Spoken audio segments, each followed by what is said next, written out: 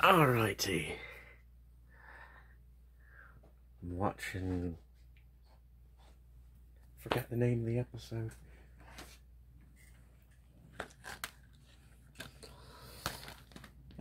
Q2.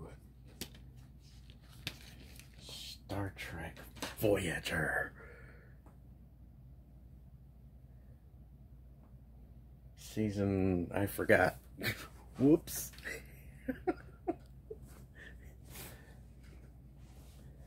There's the remote. I've crawled through Certifiably InGame's YouTube channel.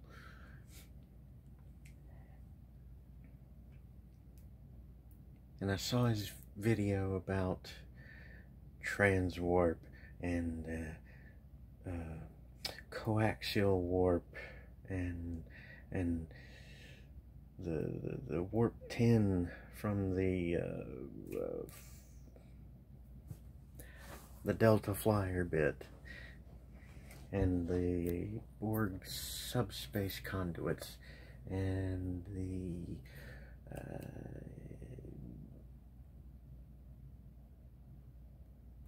crested neck idiot subspace conduits. I forgot their names. Fucking dumb. Just dumb. So, want to go back on this video and show a clip and point to it and say, I realized after I saw this for the umpteenth time, Certifiably InGame, you didn't say nothing about it.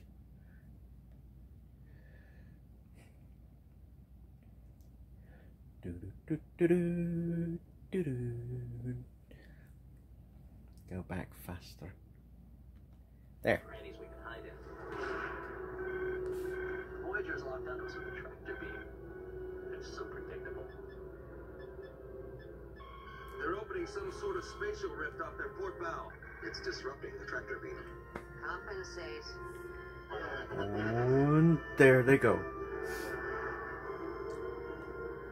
That bit.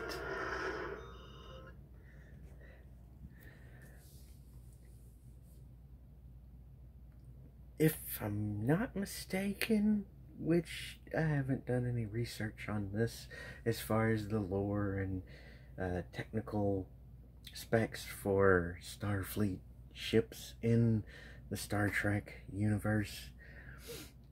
If I'm not mistaken, there should be a record of every key log and all the sensor data from what Q Jr. did while he was mortal in a human form, opening that spatial flexure, as he called it.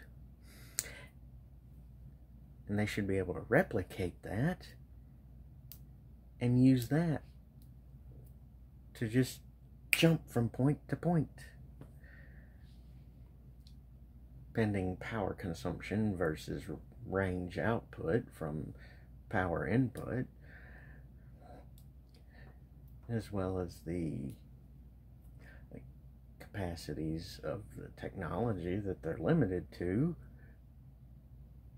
But all in all, hey, Certifiably InGame, why don't you do some theory crafting with that one? I'd like to see you make a video about it. That interspatial flexure that Q Jr. did. That would be nice and tits. Definitely nice and tits.